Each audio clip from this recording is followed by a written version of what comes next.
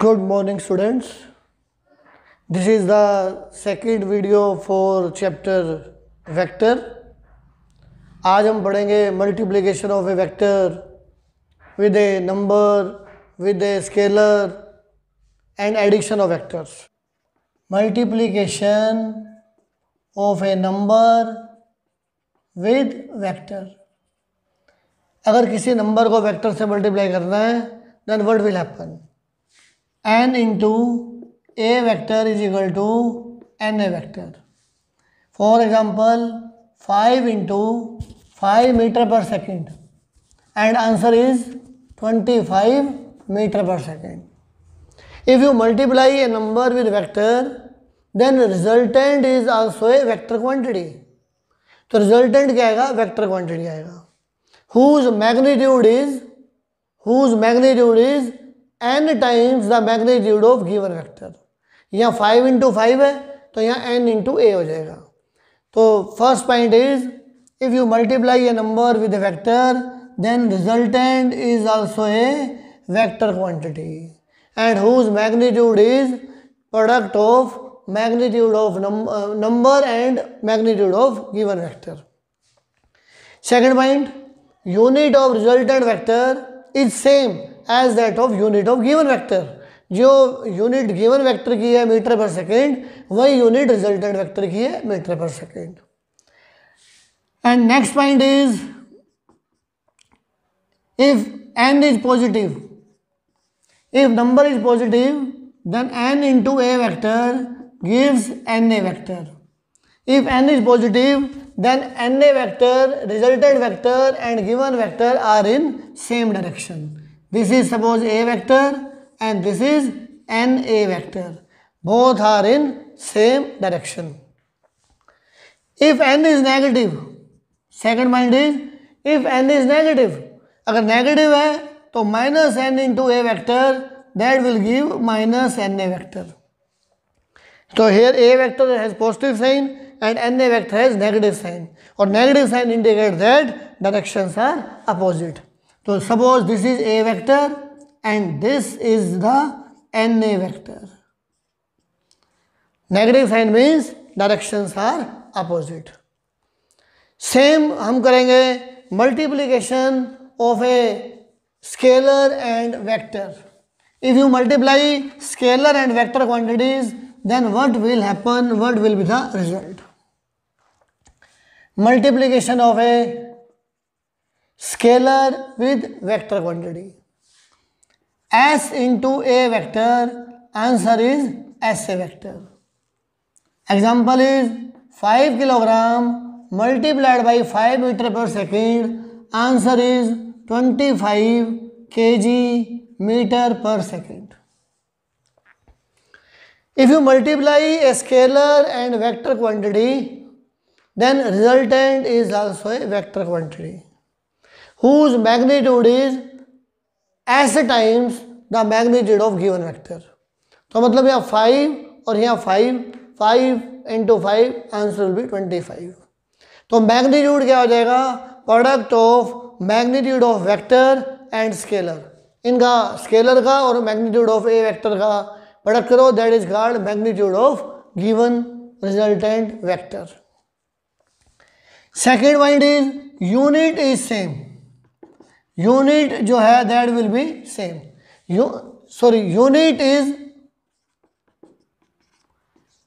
Unit of resultant vector is the product of unit of scalar and unit of vector. जो unit same रहती थी वो number के case में same रहती थी, लेकिन अगर मैं स्केलर और वेक्टर को मल्टीप्लाई करूंगा तो रिजल्टेंट वेक्टर की जो यूनिट होगी it is the product of unit of scalar and unit of vector. तो यहां से कंक्लूजन ये निकला, if you divide scalar and vector, if you multiply scalar and vector, then resultant is also a vector quantity. For example, मैंने बताया था displacement. मैंने बताया था displacement जो है it is a vector quantity. It has direction. अब मैं बता रहा हूँ velocity. The formula for velocity is displacement upon time. Displacement is a vector quantity, time is a scalar quantity, vector को स्केलर से डिवाइड करो तो resultant is also a vector quantity, that is why velocity is vector quantity. Acceleration, acceleration क्या होता है? Velocity, change in velocity upon time taken. Velocity is the vector quantity, time is the scalar quantity, hence acceleration is also vector quantity. Force, force है mass into acceleration, मास scalar quantity, acceleration vector quantity, इनको multiply करोगे तो answer is the vector quantity, that is why velocity, acceleration, force are vector quantities. Next point is angle between two vectors. The most important topic is how can you find the angle between two vectors.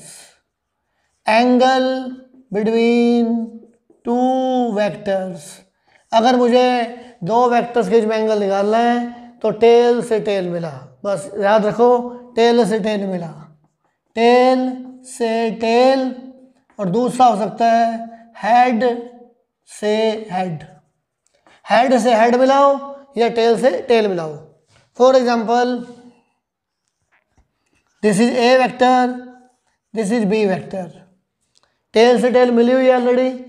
Suppose this angle is 90 degree, then angle between A and B will be 90 degree. तो angle A और B में क्या है? 90 degree है।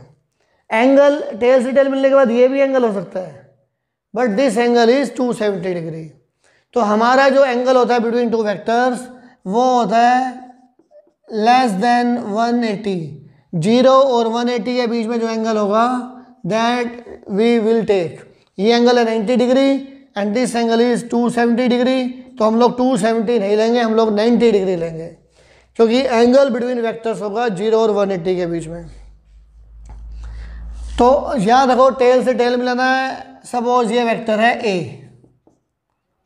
And this vector is B and this angle is suppose 40 degree, then what is the angle between A and B? A vector और B vector में angle 40 degree नहीं है, क्योंकि यहाँ टेल और हेड मिला हुआ है। हमारा क्या है? टेल से टेल मिलाना है, यानी कि वेक्टर होना चाहिए को इनिशियल। को इनिशियल का मतलब जिनके इनिशियल पॉइंट सेम हो। तो सीधा याद रखो टेल से टेल मिलाना है या हेड से हेड मिलाना है। अब टेल से टेल मिलाने के लिए क्या करूँगा? Parallel shift of vectors. इस वेक्टर को मैं यहाँ नीचे शिफ्ट कर देता हूँ, बिल्कुल करेक्ट है, कर सकते हैं हम शिफ्ट। तो टोटल एंगल कितना हो गया? ये 180। ये एंगल कितना बच गया? Theta, that is called 140। Then angle between A and B will be 140। ऐसे कर सकता हूँ, या फिर मैं ए को भी शिफ्ट कर सकता हूँ। ए टेल यहाँ पे है, बी की टेल यहाँ है, ये लो मैंने ए को शिफ्ट कर दिया। दिस इज ए वेक्टर, तो this angle is theta 140 degree. तो टेल से टेल मिलाओ या हेड से हेड मिलाओ। Next example is suppose this is a vector A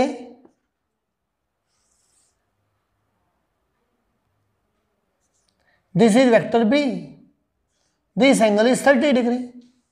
What is the angle between A and B? तो सिंपल सा rule है, टेल से टेल मिला, ये टेल और ये हेड। हमें तो टेल से टेल मिलानी है, या तो मैं ए को आगे शिफ्ट कर दूं या बी को इधर शिफ्ट कर दूं। तो इजी क्या है? ए को आगे शिफ्ट कर दो, दिस इज ए, तो ये जो एंगल होगा दिस एंगल इज 150 डिग्री। तो angle between A vector and B vector is 150 degree, not 30 degree. अगर ऐसे वेक्टर आ जाए, दिस इज ए वेक्टर,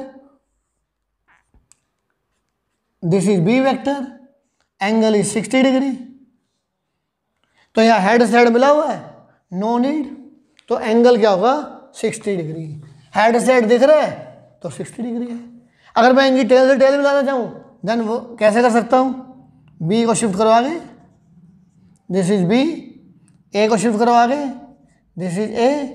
तो जहाँ हेड से हेड मिलेगा वहाँ टेल से टेल भी ज्वाइन होगी, और ये एंगल भी क्या होगा? Vertical opposite angle, this angle is also called 60 degree.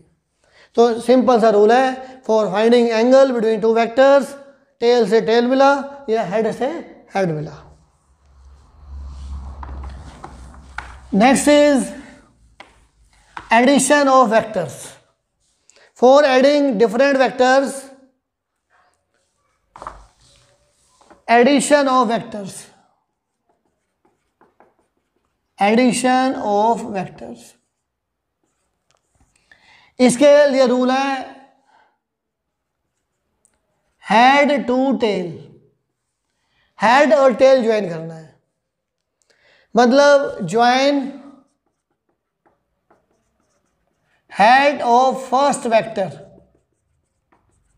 to tail of second vector. Join head of second vector to tail of third vector and so on. Then resultant is given by joining tail of first vector and head of last vector. ये general rule है for adding large number of vectors. एक simple सा numerical करते हैं displacement में। Suppose directions जब भी आपको देखनी हो तो आप इंडिया का मैप याद रखो, ऊपर नॉर्थ, इधर साउथ, इधर ईस्ट, इधर waste. Suppose a person is moving 4 metre along east, a person is moving 4 metre along east, ये ईस्ट की साइड 4 मीटर गया।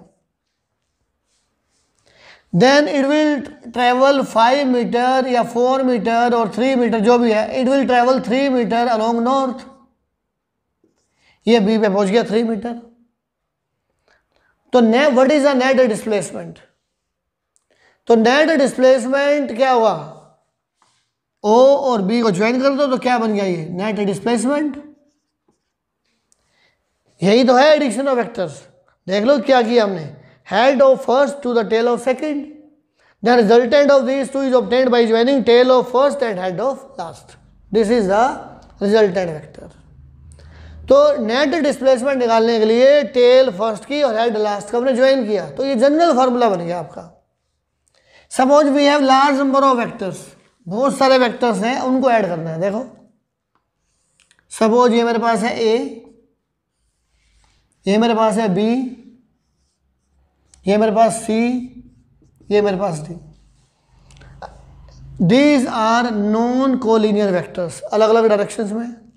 अगर मुझे इनको ऐड करना है तो इसके लिए मैं एक तो रूल याद करूंगा पैरेलल शिफ्टिंग ऑफ वेक्टर्स, कि मैं वेक्टर को कहीं पे भी शिफ्ट कर सकता हूं। और सेकंड मुझे head tail head tail head tail join करना है। फॉर एग्जांपल मैं लिख रहा हूं OP1, OP1 इक्वल टू ए। ये जो OP1 है वो मैंने ए के इक्वल ले लिया। फिर मैंने बनाया P1 P2 equal to be. फिर मैंने बनाया C P2 P3 equal and parallel to C। फिर मैंने बनाया P3 P4 equal and parallel to D। तो क्या किया मैंने, head of first to the tell of second, head tail and so on. तो इन सब का रिजल्टेंट कैसे मिला, by joining tell of first and head of last. This is called resultant vector. तो आर वेक्टर की वैल्यू क्या होगी, ए plus B plus C plus D. तो एक पॉइंट आता है व्हाट इज रिजल्टेंट वेक्टर। तो resultant vector is a single vector whose effect is same as the combined effect of individual vectors. जो A B C D का combined effect है वही resultant vector है। For example you have 20 notes of 100 rupees, तो 20 notes 100 rupees का market में वही काम करेंगे जो सिंगल नोट 2000 रुपीज़ का करेगा। तो ये जो 2000 रुपये का नोट है, it is the resultant of 20 100 rupees note. तो resultant vector is a single vector whose effect is same as the combined effect of individual vectors. तो ये हो गया आपका addition of vectors general formula. अब हम इसके बाद नेक्स्ट वीडियो में करने वाले हैं addition of vectors, triangle law of addition, parallelogram law of vector addition and polygon law of vector addition.